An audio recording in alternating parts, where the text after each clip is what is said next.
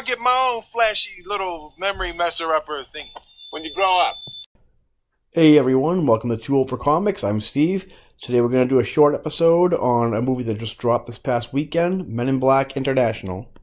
Men in Black International is the fourth installation in this movie franchise, originally started by Will Smith and Tommy Lee Jones, that had massive success back in '97 and spawned two sequels. And they were both pretty good, pretty solid movies. This one is sort of a reboot or a rebranding of sorts. It stars now megastar Chris Hemsworth of Thor fame and Tessa Thompson, who was also in Thor Ragnarok, plays Valkyrie. And they're kind of putting a new relaunch, a new rebranding on the franchise, and dusting it off and getting ready for a brand new trilogy of movies, I guess.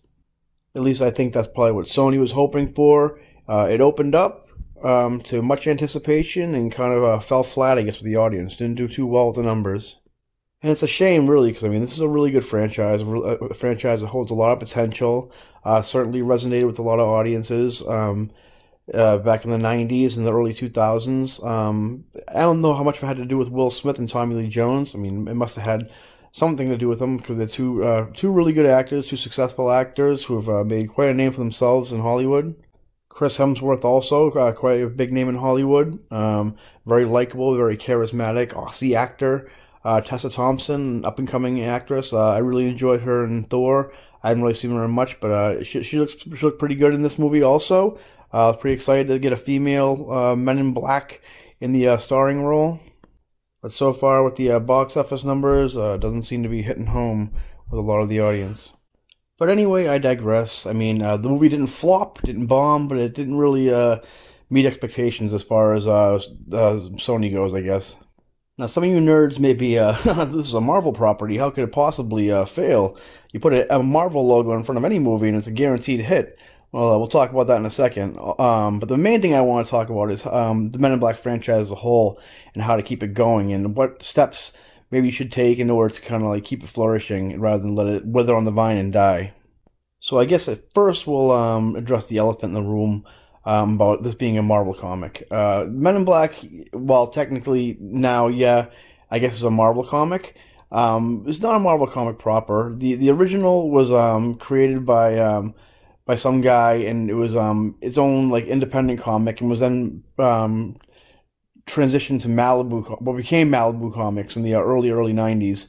Malibu was then purchased by Marvel because they wanted their color printers, I guess. So Marvel doesn't own Men in Black. The rights to Men in Black is, you know, the only way they own it is in the same way they own like the Ultraverse or like Zen the Intergalactic Ninja. So I don't think you'll be seeing those characters in Phase 4, and I don't think you'll be seeing Men in Black in a Marvel Studios Presents movie either. So while granted, you know, back in '97, '98, they did publish some comics, you know, to coincide with the movie. They don't own the original Men in Black comic, really. Now, the other thing, as to kind of coincide with the comic book, I'm not going to be one of those, like, you know, Simpsons comic book nerds, or like those Ninja Turtle fans who say, like, you know, just make it like the original comic. Make it like the original comic. I have a different spin on it. Instead of making it like the comic, I'm going to say something completely different and say, why don't you just make it a little bit like the comic? But Steve, you say, you just said don't make it like the comic. What are you talking about? Let me explain myself a little bit.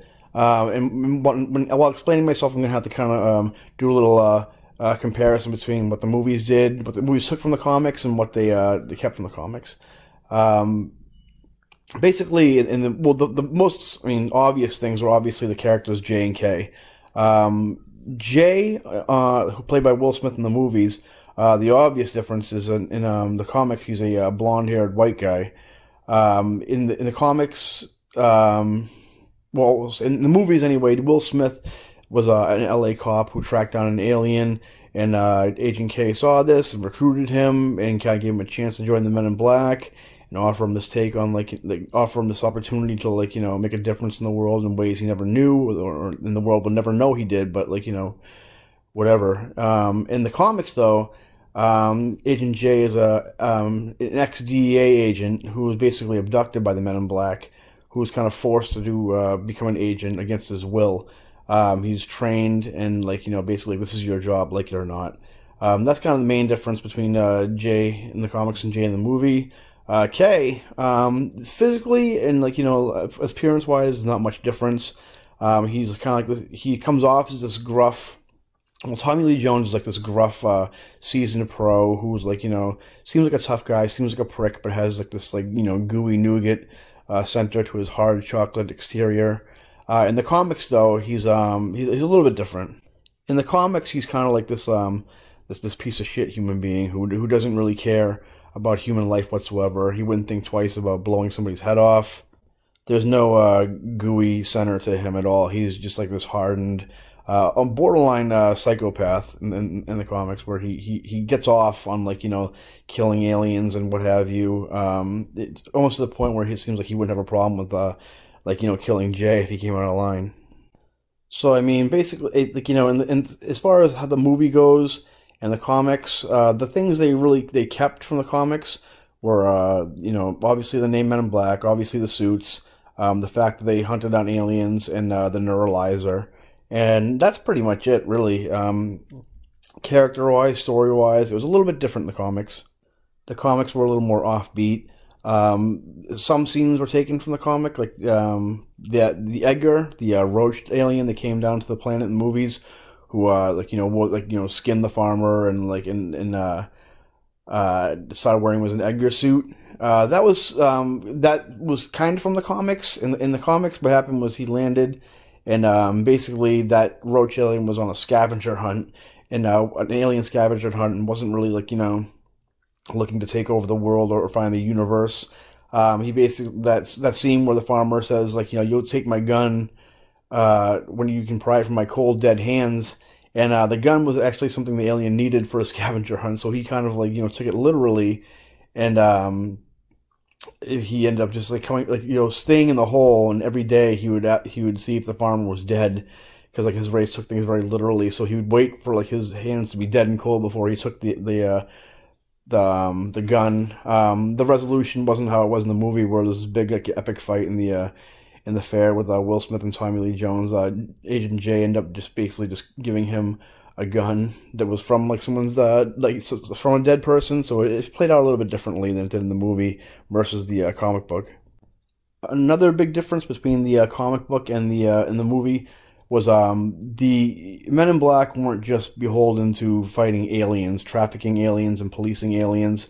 What they handle basically all supernatural or inhuman type problems. Like in the first, in fact, in the comics, the Men in Black didn't even fight or find an alien until like the end of the second or maybe the third issue. The first storyline, they were actually chasing after a demon, and also some kind of virus, some kind of plague virus. So aliens didn't really even come into play until I think, like, you know, the second storyline, I think. So that being said, what I would do with Men in Black is the same thing I would do with a lot of movie franchises like Alien and Predator and some other ones, is I wouldn't even continue with the feature film format as far as releasing movies in the theater. I would go kind of like the Disney Plus or the Netflix route, and kind of take these franchises and make serialized shows, but put, like, you know, movie budget money into it. Like, you know, Disney Plus saying they're putting like something like $200 million into like episodes of like WandaVision. I would do the same thing with Men in Black. Honestly, with that type of show, you wouldn't even need that big of a budget. You'd kind of need like maybe like, you know, at least half that, I would think. I don't know. I don't work in Hollywood. And also, given the fact that the Men in Black wouldn't just be fighting aliens in this show, I would kind of go the route of the comic where, like, you know, they would also like hunt demons, investigate in cases with demons and viruses and even ghosts and that kind of stuff, and kind of really make it more of like an X-Files type vibe with Men in Black, versus like the big, like, you know, grandiose, like, you know, style of the movie, which was cool for the movie. It was great looking, it was creative, and it was awesome. But I mean, like, you know, stuff like even just the Men in Black headquarters, for instance, in the movies, especially in I think the second one, it was almost like a big hub for aliens. Like, there was one scene in the very beginning which it was almost like Grand Central Station for aliens. I would kind of make it how in the comic, actually, they didn't even show the headquarters at all during the entire movie. It was actually more how I don't know if you guys watched the Umbrella Academy on Netflix, where they had these two agents who worked for this future time traveling agency, but they never showed the agency until much later on in the series. They just kind of communicated through these tubes that would show up in random places. The same thing in the comic, where like for the most part, J and K would use like shotguns and regular human weapons, but every once in a while there would these tube transports that would give them more higher tech weapons, like like the guns you see in the movie, like the noisy cricket,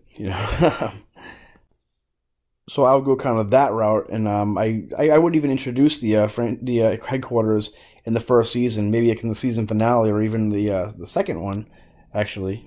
As far as the characters go, I wouldn't go the comic book route as far as J and K go, because we've seen like great concepts and great shows kind of falter because of unlikable characters. Well, I wouldn't go full like like jokey how like some of the later Men in Black movies are.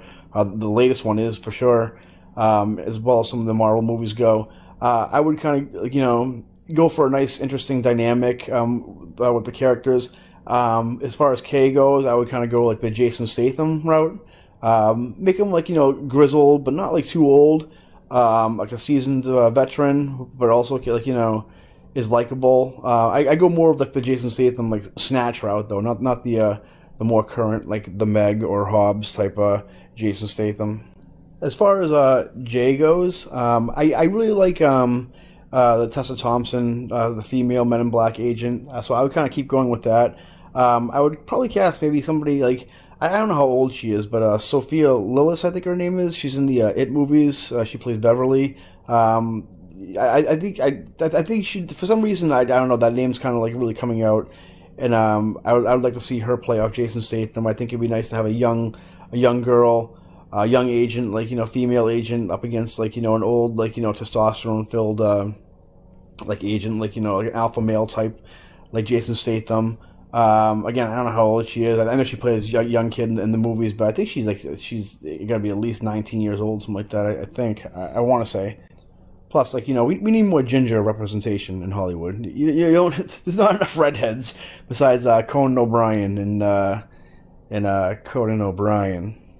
So I mentioned before it was kind of like like an X-Files type format. I would definitely go the X-Files type format as far as like the supernatural and extraterrestrial and that kind of investigation and stuff goes.